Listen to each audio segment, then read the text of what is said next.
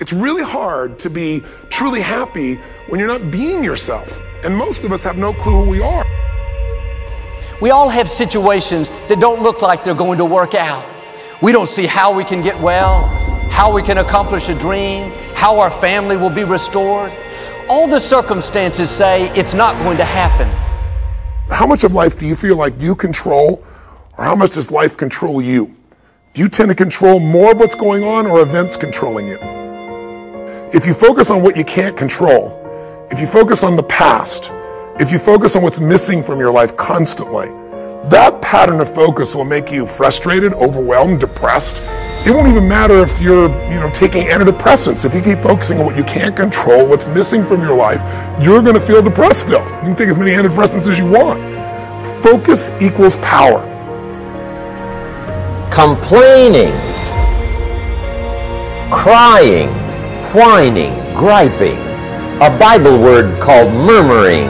See, that'll ace your future. Spend 5 minutes complaining and you have wasted 5. And you may have begun what's known as economic cancer of the bone. Surely they will soon haul you off into a financial desert and there let you choke on the dust of your own regret. And not only is it important for you to know it's possible for you to choose your future, but it's necessary that you work on yourself, that you develop yourself. It's necessary that you get the energy drainers out of your life, people who don't want anything, people who are not striving, people who are not challenging themselves, people who aren't growing, people who have stopped dreaming. It's necessary that you align yourself with people and attract people into your business who are hungry, people who are unstoppable and unreasonable, people who are refusing to leave life just as it is and who want more. My mother used to say, birds of a feather flock together. If you run around with losers, you will end up a loser. It's necessary that you get the losers out of your life if you want to live your dream.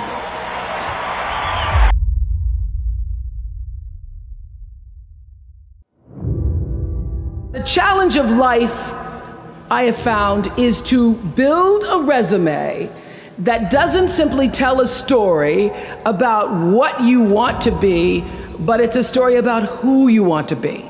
It's a resume that doesn't just tell a story about what you want to accomplish, but why. A story that's not just a collection of titles and positions, but a story that's really about your purpose. Because when you inevitably stumble and find yourself stuck in a hole, that is the story that will get you out.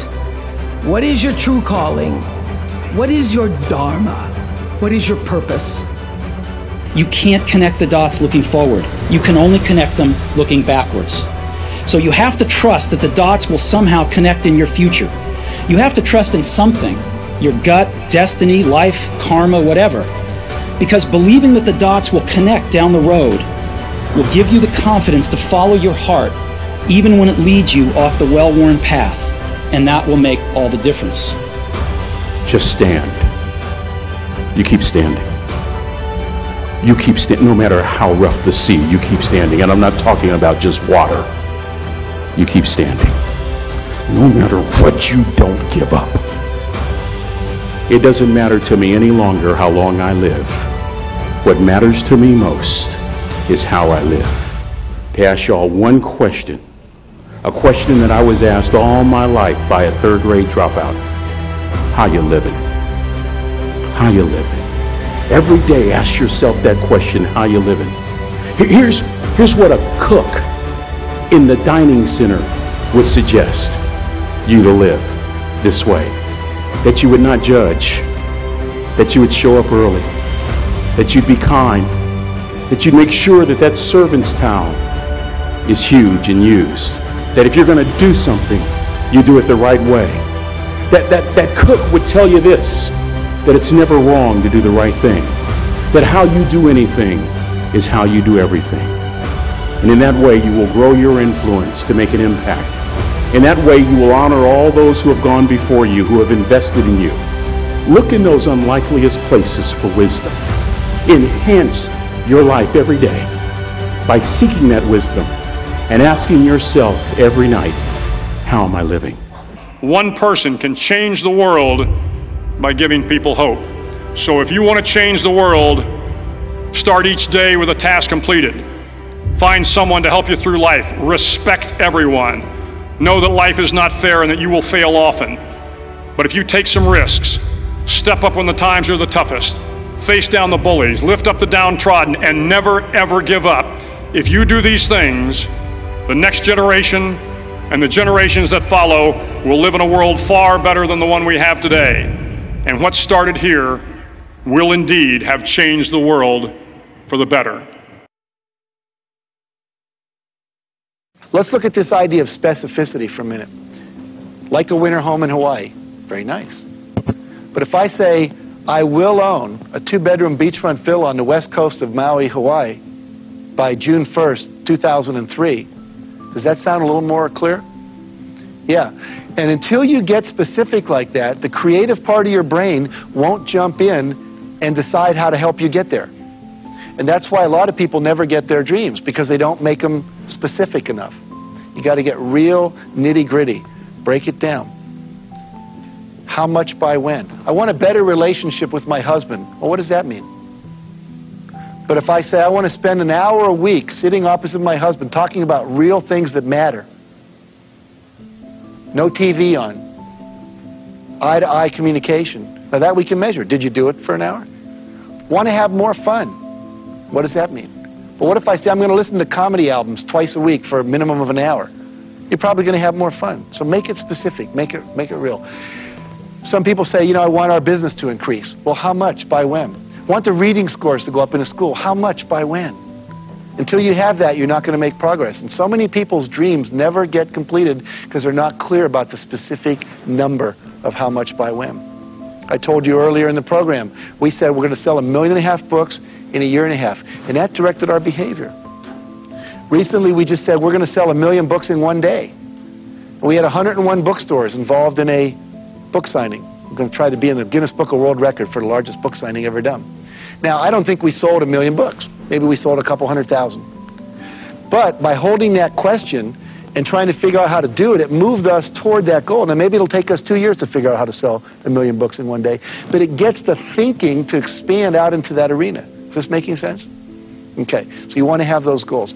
Now, the other thing you want to do is break your goals down. Many of you have big goals. End hunger in the world. That's a pretty big goal. You know, have world peace. Achieve a certain level of spiritual oneness with God or life. Big goals. When you first look at it, it's kind of overwhelming. But what if we were to break that down into little steps? It says, okay, I want to go to college and get a PhD. Gosh, I'm only a high school student. But the next step would be finish the math class, get an A in this. Write for a brochure from a college. Get a catalog. Pick 1 or 5 colleges that I want to apply to. You know, just keep breaking it down to little steps and then figure out how to get all those steps done and put a date by each step. And then start doing the plan. Someone said if you fail to plan, you're planning to fail. Does that make sense? Yeah, absolutely.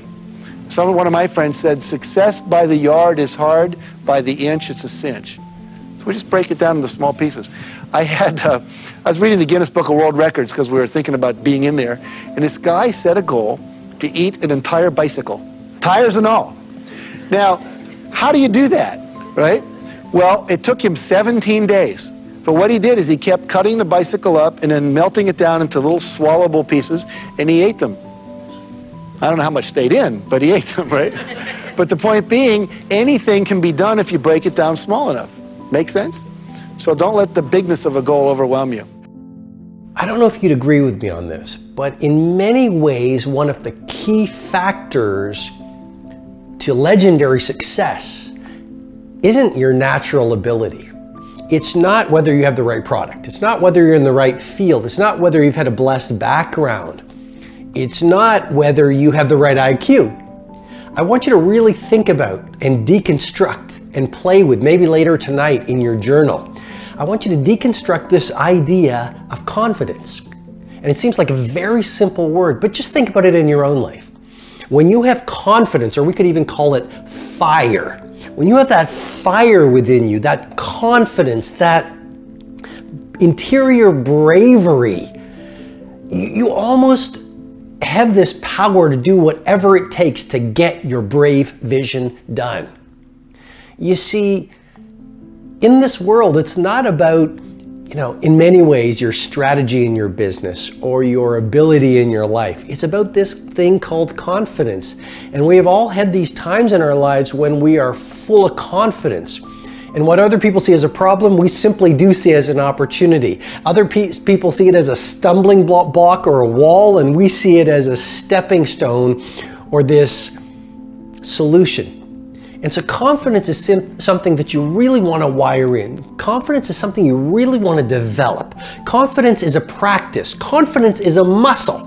And like any muscle, the more you focus on it and practice it and train it, the stronger your confidence is going to grow. And I just have to say it again.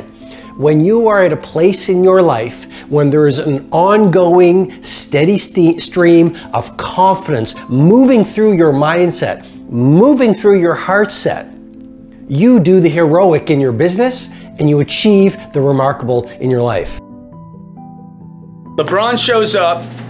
This dude comes in 15 minutes before practice, and LeBron gives him that look like, hey, dude, what's going on here? He's like, what do you mean I'm 15 minutes early? He's like, should have been here an hour ago. And when he says that to this dude, the guy knows LeBron's been there for 2 hours. So all I ask you to do, like, here's a guy, probably the best that's ever walked out on a basketball court, short of Michael Jordan.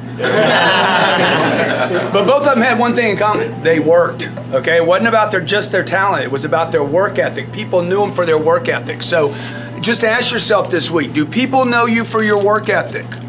Are people like, man, you work hard? Are people actually commenting about you showing up early and staying late? Because if they're not, then you're just blending in with everybody else's work ethic. At the end of the day, talent will not win the game. It is work ethic that will win the game.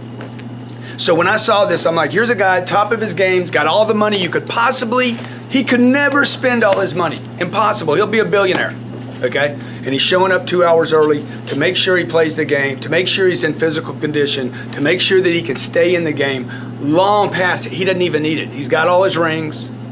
I got to tell you, I was so inspired by it because I got a bunch of partners. I got guys that I do business with. I got one of them in particular that I'm having some problems with. He told me, man, if I had your money, dude, I would retire. He said it to me over and over, and I hadn't been listening to it enough to understand. He wants to go lay down, okay? You cannot run, what's that thing called you did? You can't do an Ironman with that attitude. Don't know why you'd want to do an Ironman, but I tell you what, if you could do an Ironman and then take that and add it to your career, to the longevity of your career, you know, because look, it's going to be 5 years from now, 10 years from now, it's going to be 20 years. You're going to look back and say, and the marketplace is going to reward whatever you do every day. It's easy to discard, say, 10 terrible ideas and go after the one good idea. But when you start to get a little bit of momentum, you can drown yourself in good opportunities that aren't great opportunities. And if you scatter your focus, you try to do 17 different product lines, you can kill your business really easily, particularly when you have a small team. So I think asking yourself repeatedly, what is the one project, the one initiative, the one campaign that, if successful, will render the rest of these things either unnecessary or much, much easier? What is that one step? And you know, I've called it this lead domino before, but what is the one thing on this list of 7 different campaigns that will make all the other ones irrelevant or much easier? How do you, I mean, that's a tough answer, isn't it? Because they all sound good. Yeah, I think they can. And I think that what it comes down to oftentimes is it returns back to measurement. So how are we defining success? Like if we want to grow the company, let's just say, what does that mean? In 3 months, 6 months, what are we measuring? Why are we measuring those things? And you know, what is a sort of a comfort goal? Meaning like, okay, we think we can easily hit this number. What is a stretch and what is like, hallelujah, we threaded the needle. And then come up with a really concrete number to tackle. And once you have that number, then you can look at those 5 and say, all right, which of those are going to serve us right now? And I'm dealing with that increasingly so because I have all these different branches of content and activities and angel investing and so on, it's very easy for me to get scattered. It's never been easier. So I have to continually ask that type of question. What's your main focus now? If you had to boil it down to one? My main focus right now is building my podcast, Tim Ferriss Show, up to a point where it's consistently in the top 10 to 15 on iTunes, so that I can establish a presence and name recognition in Hollywood and entertainment, which I can leverage then for the TV show and film projects that I'll be expanding into in the next 3 to 9 months. And specifically what that means is targeted advertising for the podcast, specifically towards people who are producers, agents, actors, directors in Hollywood and New York City. All of that can be quantified.